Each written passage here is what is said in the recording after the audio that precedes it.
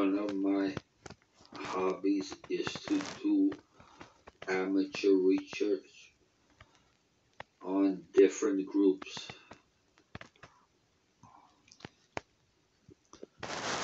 A lot of those groups believe in channeling.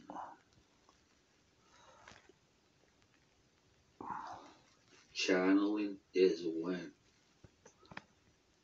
a person allows his voice box to be used by a spirit, and he relinquishes control of himself to that spirit, who can say anything. But how do we know that what the spirit is saying is true? In my opinion, those spirits are actually fallen angels, demons who rebelled against the Lord. Excuse me, who follow the lead of Satan.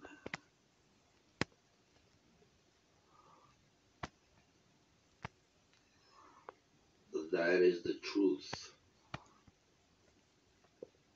And it's not natural for a person to surrender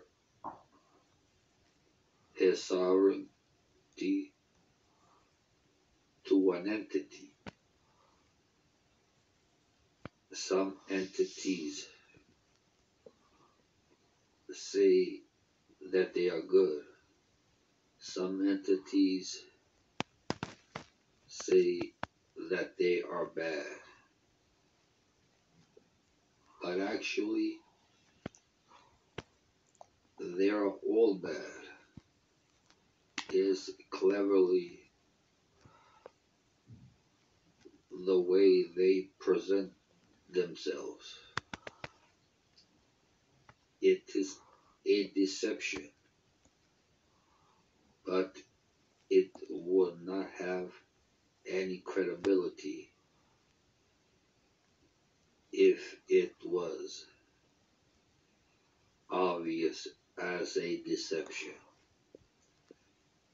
The Lord, for our own good, does not want us to get involved with the demons, because they want to mislead you away from serving the one and only true God.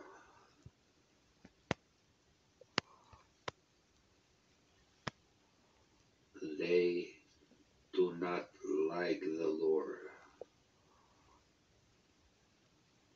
and reduce him